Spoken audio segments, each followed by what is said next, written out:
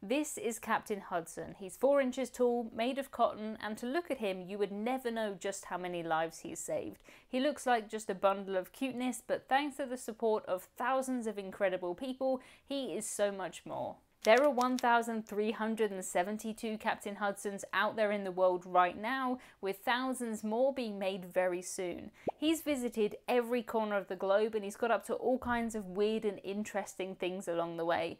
I'm sure that he must have the highest loyalty status with every single cruise line by now, and he loves cookies just as much as I do.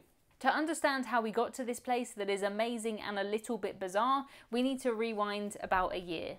I was in the kitchen making myself lunch and listening to a podcast the first time I ever heard mercy ships mentioned. I work in the cruise industry and I can't help it. Whenever I hear anything to do with ships, I just start listening. The person speaking said that they'd spent a couple of years volunteering on board the Global Mercy, and at this point I had never heard that ship name before and I had no idea what they did. It did sound cool though, Global Mercy.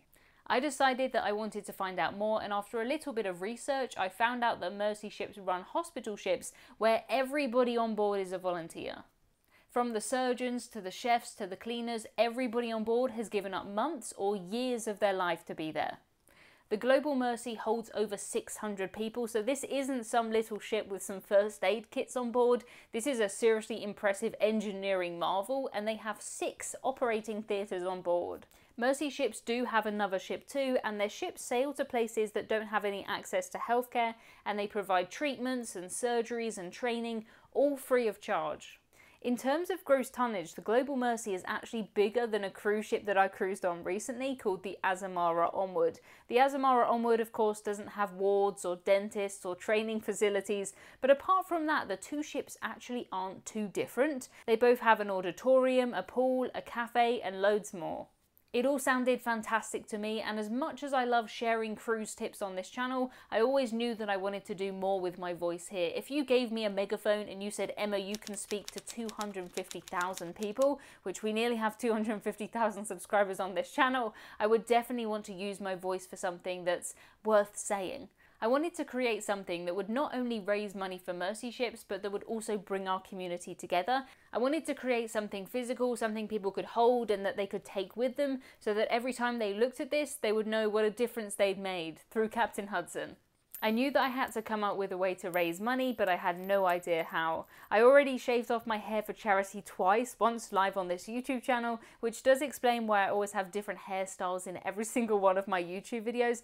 I really didn't want to do that again though. Having a shaved head is fine, but growing out that hairstyle is really tricky, and every single day without fail I get some sort of mean comment on this channel. Still now, it's a year later, every day I get a mean comment about my hair, but raising money for a charity like Mercy Ships certainly puts things like that into perspective. I would much prefer to spend my time and my energy focusing on doing something that's worth doing, rather than these people who are just nasty. On this channel I do live streams every week, and over the last few years my cat Hudson has become a huge part of those. I'm actually starting to think that people sometimes come to the lives just to see Hudson rather than me, but either way I'm okay with that. The fantastic people who come to our live streams started to call him Captain Hudson, and every week they would ask me, where is the captain? I started to think to myself, you know what would be really cool? It would be so cool if everybody could have their own versions of Captain Hudson and they could take him on cruises with them and then spread the message of mercy ships even further.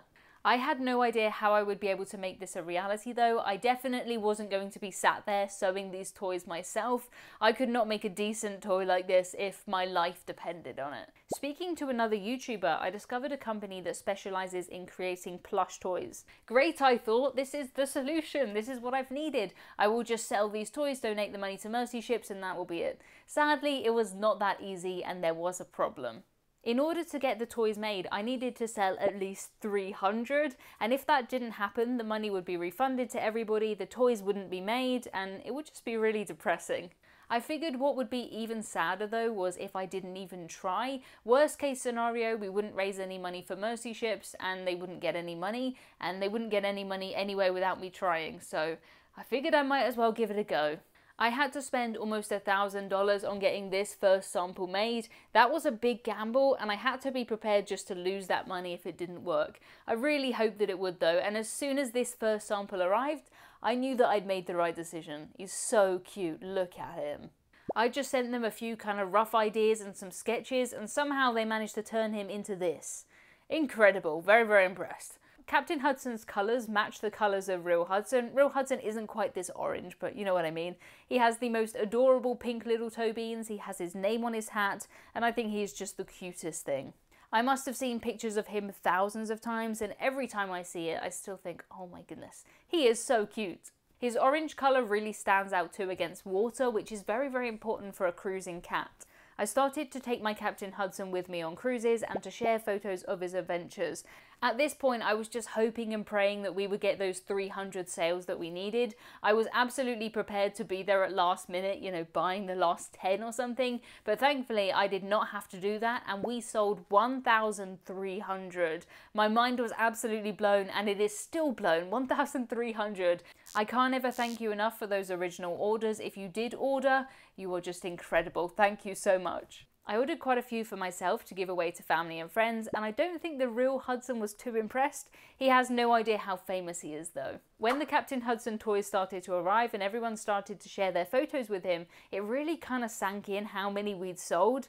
In total, we raised a little over $12,000 for Mercy Ships, and this was just the start. We were not stopping here. Mercy Ships were so excited by the donation, and they said, "Your audience are brilliant and we're so grateful. They've helped save lives. Please know that." I originally thought that this would just be a one-off idea, but the more I learnt about Mercy Ships, the more I knew we had to keep going. I read the story of one of the volunteers, Alan, who had recently lost his wife to cancer. The couple were married for 45 years, and Alan said that when she died, I felt as though I'd lost all purpose in life. He volunteered for Mercy Ships as a baker because they need all kinds of jobs on board, and he said that it changed his life. I knew that I wanted to raise more money, but I didn't know if that would be through Captain Hudson. I didn't know if maybe there was a limit on how many Captain Hudsons could be in the world, but it seems not. I started to see that people were creating their own incredible animations of Captain Hudson. I've seen amazing drawings of Hudson, AI-generated Hudsons, and every single day I would see more and more pictures of people taking Hudson out on adventures, so I thought to myself, you know what, let's do it again. I have heard about people who've made friends with other people on cruise ships because they have Captain Hudson in common, and that is just the coolest thing in the world to me. I did not predict that. The way that I see it, Captain Hudson is doing good on cruise ships, he's doing good on hospital ships, and